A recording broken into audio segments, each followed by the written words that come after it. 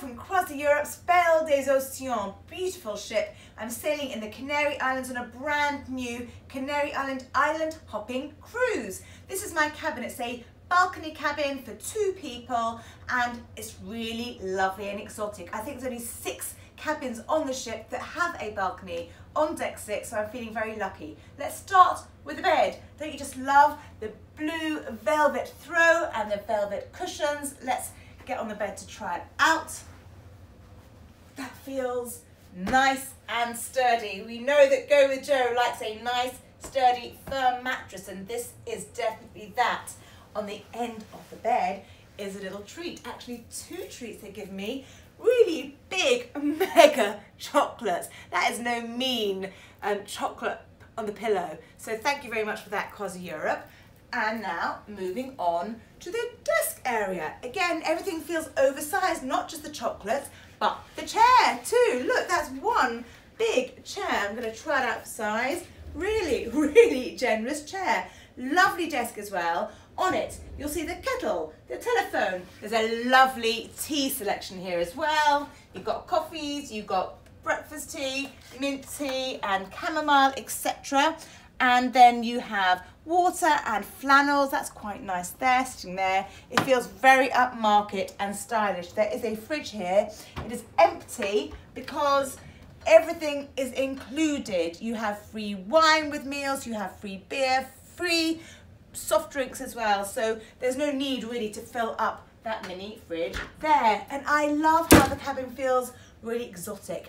The ship has sailed in faraway lands. Apparently it was made in Japan, and the pictures really give that vibe to the ship. A polar bear there and a nice Arctic scene there as well.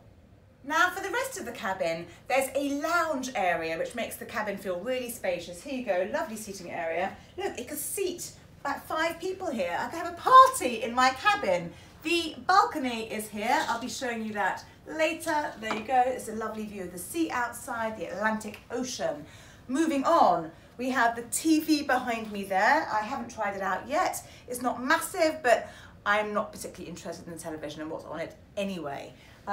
Here we have a whole drawer area and lots of great mirrors. I can see myself everywhere, all round the cabin. You'll see where the cupboards come up there. I'll show you those. There's a lot of mirrors, and that again gives a great sense of space. There are like 5 drawers here, actually 4. There's one deeper one there too, another stool there, and if you come here, there's a lovely hairdryer and laundry bag and sewing kit there. It's quite a sweet little desk area actually. I like that a lot, and the safe is in there. And there's even incense burning up here, so it smells lovely in the cabin too. Now, let me show you here, if I may. We've got a lot of cupboard space, lots of mirrors here, and if I open these, I will show you what's inside. We have plenty of floor to ceiling. That really is floor to ceiling there, and they've given us some slippers, as you can see. And then next to that is another set of cupboards. Life vests up there and plenty of hanging space, and I have put some things in there already. Then if I crouch down, we have, I think, another drawer here actually. Ooh, I've never had that in any cabin ever. A nice drawer for shoes or anything. Another one there, that's great. And opposite the cupboards is the bathroom. This is an older ship. It's been bought from Silversea, so it's not brand new, but it still feels lovely. It's been recently refurbished. I really like the marble and wood effect in the bathroom. It's got a big shower head. It's also got a handheld shower, and look at that, the dark wooden teak floor with the marble effect trimming, and on the sink too. I really, really like that a lot.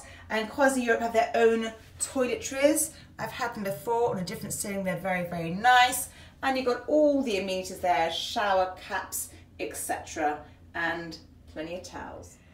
And now for the balcony. It's not big. It's possibly the smallest balcony I've ever had on a cruise ship, but it's big enough for a yoga mat, and it's nice for my own personal space. I do like having my own space and balcony on a ship. Let's push that door there. Hello, Atlantic Ocean. Come with me. Let me help the camera woman come out. Here we go, and you will see what I mean. It's quite deep. It's a good space for a yoga mat, and in a second I'm going to show you the chairs and table. There we go. There are the chairs and the table, and the view today is of a big P&O ship over there and Lanzarote, one of the Canary Islands, over the other side. Also worth mentioning is that the plug sockets are Korean, and so they give you those little black adapters at reception which work with the European adapter into it. And for any of you worrying about burning incense, fear not. There is no flame or fire. It's just a lovely aroma coming from that pot. And also, just to mention, one of the bedside tables is actually a speaker. The ship announcements come through it into your cabin, so make sure you twiddle with the knobs and bring it down to 0. But really, you can sometimes hear them, so bring with you some earplugs. There you have it, the cabin. I really hope you found my review useful. If you have, please give me the thumbs up, and please don't forget to subscribe to my channel. There's going to be more videos on the whole ship and on some of the Canary Islands too, so check out for that. And with love from me and Croisieurope, thumbs up and happy travelling!